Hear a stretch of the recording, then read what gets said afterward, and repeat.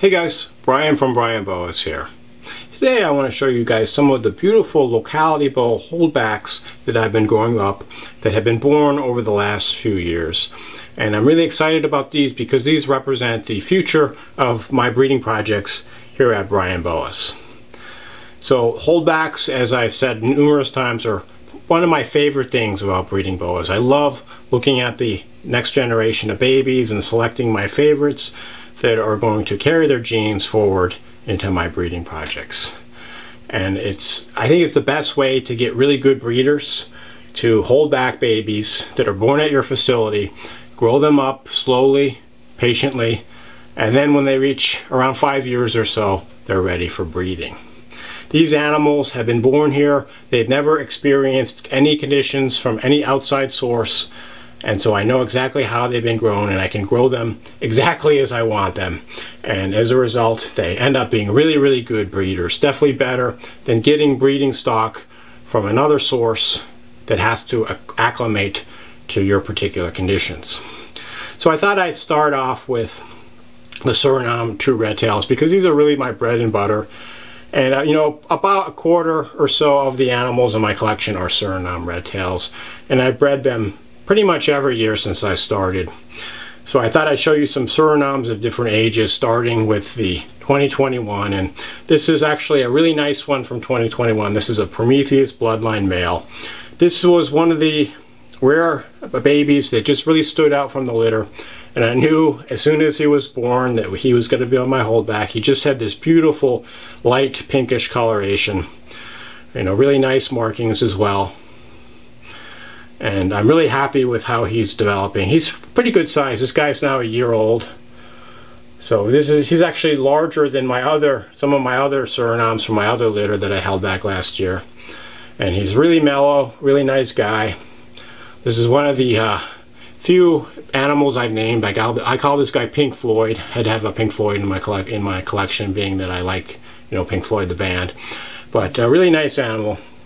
Really looking forward to watching this guy grow up. And you know, it's going to be a little while before he's ready to breed, but definitely a worthy breeder here at Boas. Next we have a Suriname red tail holdback that's a year older from 2020. And so this guy is actually from my other main bloodline, which I call my Picasso bloodline. And I really wanted to use this guy for the video. Unfortunately, he's in shed, so he's not as colorful as he would normally be. But the reason I wanted to show you guys this one is he's not all that much bigger than the animal I just showed you that's a year younger. And in fact, he was a little bit small for a while, just one of the smaller ones, and he didn't grow quite as fast for his first year or so. In fact, I used him for my series on comparing the sizes of true red tail videos, which I've done several of. But lately he's been looking like he's really starting to look like he's not a baby anymore. He's getting this more square body shape and looking more muscular overall. Also losing the gray coloration that he had, you know, tints of. But this guy I really like because he's really light and pinkish with some purple overtones, really nice shaped saddles. But just, you know, not growing quite as fast as some of my other animals. You know, so if your animal's not growing quite as fast, as long as it's growing slowly but steadily, you know, that's what's important. So don't obsess about the size of your boa, or, you know, worry about what other people are saying or how big other people's boas are. You know, just do what's best for your own animal. But this is a real nice male from my other main bloodline, and, you know, should definitely continue the project well into the next generation. Okay, one more Suriname I want to show you guys. I've got so many really nice Surinames, I could just do a whole video on Surinames, but just one more. This is actually a 2017 holdback. So this female is now around a little over 5, close to 5.5 years old. And she's not quite ready to breed, just not quite big enough. You know, sometimes they reach breeding size at this age. Sometimes they need another year or even 2 years. So hopefully we'll be able to breed this female in 2024. She probably needs to put on about a foot or so. But I wanted to show you guys this female just because, as I mentioned, all Surinames, all boas go at different rates, and you shouldn't be obsessed about your boa's growth rate. This female, you know, if she takes 6, 7, even 8 years to reach breeding size, so be it, you know. You want to do what's best for your boa. You don't want to, you know, rush them or force them. I also wanted to show you her because she's really developing nicely. Really beautiful pink coloration. Really nice look. This is actually a Prometheus bloodline. She's from the second litter that I had from Prometheus himself, which had a different mother from the first litter. And so I'm really excited that I can potentially breed this female to one of my Prometheus bloodline males that has a different mother, so there'll be half siblings, not full siblings, you know, to get in some genetic diversity there. But just a really beautiful looking animal.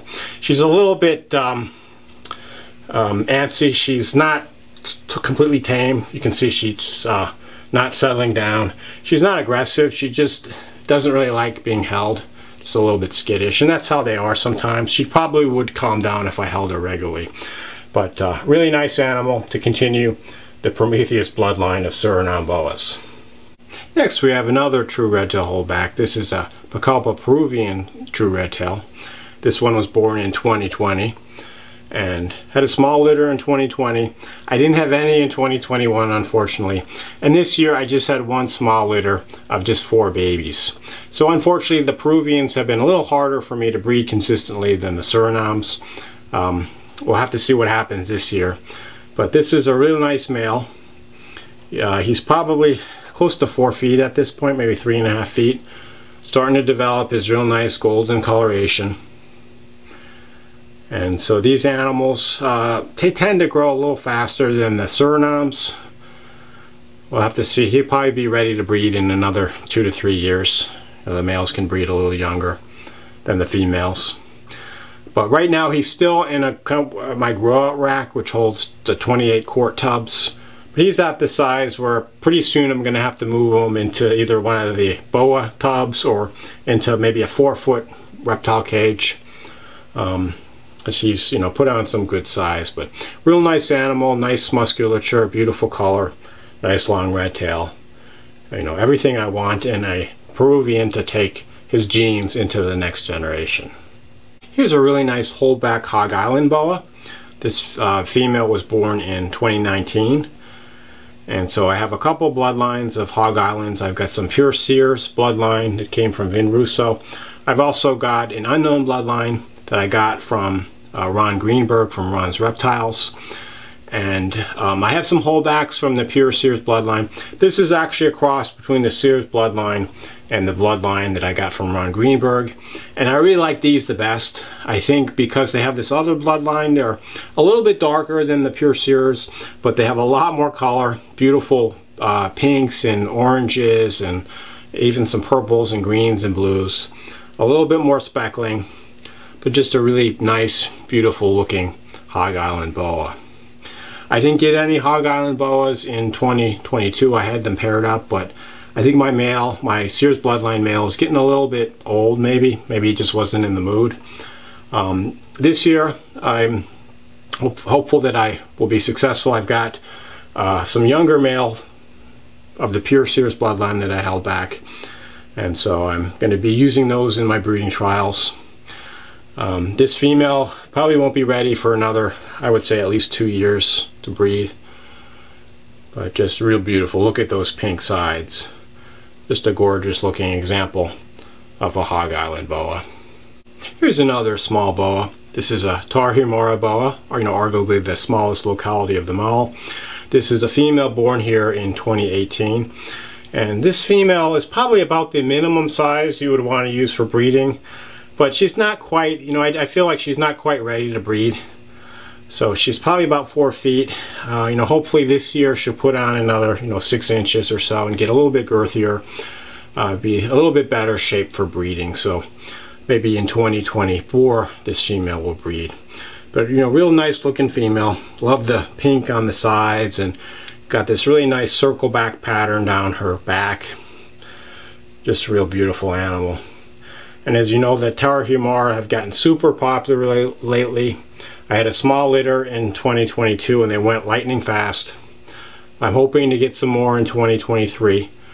I've got some older ones that I have paired up. But it's not hard to understand why these are so popular, because they're this really nice, convenient size, beautiful patterns, beautiful colors, enjoyable to handle, not aggressive. Just a real great type of locality boa. I think the fact that they've also been compared to mini Argentine boas helps, because people like Argentine boas so much, and if you can get one in a smaller body package, you know, all the better if you're into, you know, smaller types of things like that. But beautiful 2018 Holdback female. Just really enjoyed growing this one up. Here's another dwarf boa. This guy was born in 2020. This is a Crawl Key dwarf boa from Crawl Key Island off the coast of Belize. And so you can see, even at 2 years old, this guy is still pretty tiny. I would say he's not quite 3 feet, maybe, you know, 2 3/4 feet or so. You know, over the last couple years, he's gotten a little bit more square looking. He's also, his color has gotten a little more silvery, but still, you know, a very small animal. But this is what the size that they're supposed to be at around 2 years of age.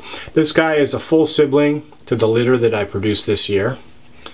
So if you guys got one of my babies from this year, this is what he or she will probably look like in about 2 years from now. But just a really great dwarf boa. This one, you can see, has kind of jungly looking saddles. They're kind of a little bit aberrant. And then he's got some striping towards his tail. Just a really cool look. I actually have some older animals, some older holdbacks that I paired up this year. So we'll hopefully get some more of these babies this year.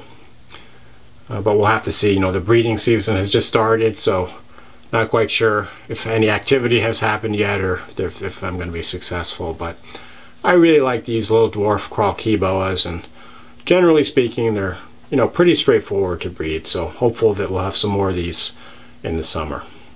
Just a couple more holdbacks to share with you. Both of these remaining 2 are from last year, from 2021. So this guy I actually hadn't looked at for a little bit, and I just took him out, and I've just kind of wowed me. This is actually a Honduran fire belly boa, and so this is a male that I held back. You can see he's mostly patternless, you know, doesn't really have any saddles for a lot of his body, but just check out that orange color just on his sides and belly. And you know, also the thing I really like about these guys, look at that head. He's got this short, really stocky looking head and these bright orange eyes. Just a, you know, amazing looking boa. You know, I just kind of was a little bit breathless when I took this guy out, actually. You know, I got to get my good still camera, get some really nice photos of this guy while he's looking so good. But just a really cool boa, you know, supposedly from the island of Roatan off the coast of Honduras, although that it's not exactly 100%, you know, sure if that's where these guys came from. But it's a bloodline established by Dennis Sargent back in the late 90s. And these guys are pure Honduran boas, possibly from that island, as I mentioned, that have this beautiful orangey belly color. They're also really rare and hard to find, so I'm hoping I can keep the project going. Honestly, I don't really know many other, I don't think I know anyone else who's working with these guys these days. So it would really be a shame if the project went extinct and they weren't produced anymore. Hopefully I'm not the last one breeding these guys, but really like them. And just check out that distinctive look of this Honduran fire belly boa. Okay, one more boa to share with you. This is a longtail or longicata boa, also from 2021. This girl was soaking in her water dish, that's why she's a little bit wet. And I found that my longicata seem to soak more than my other locality boas. So I don't know if it's because they're preparing for shedding or they just like the soaking. But at least in my experience, they are the locality that soaks the most. And so this female is already starting to show quite a bit of increase in dark pigment since she was born. These are really interesting boa that gets darker in color over time. Every shed they get a little bit more melanin, until as adults they look pretty much nothing like the babies. They have a lot more dark colors, and they've got these beautiful dark stripes on their head and the top of their head and the sides of their face.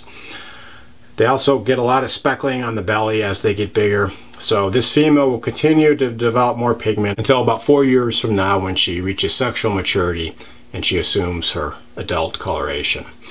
This is from the Basset bloodline. I had another litter of these this year from Vin Russo's bloodline. In fact, I've got the Basset breeders going this year, so with any luck I should have some full siblings to this female. She's a little wet there. Some full siblings that are going to be born over the summer. And these are really straightforward boas to work with. They're not aggressive. They're really chill to handle. They seem to be relatively easy to breed from my experience. Just a great animal to work with. They definitely have a cult following. You know, people that like these and work with them seem to really, really like them. And there are people that work with no other type of boa. So Launchicata, definitely recommended for a Locality boa collection. So I hope you enjoyed this video, this look at some of my holdbacks. These guys will be moving into breeding trials over the next few years, so really excited about, you know, the breeding trials ahead. As always, if you have any questions or comments, feel free to shoot me a line. Thanks for watching and enjoy your boas.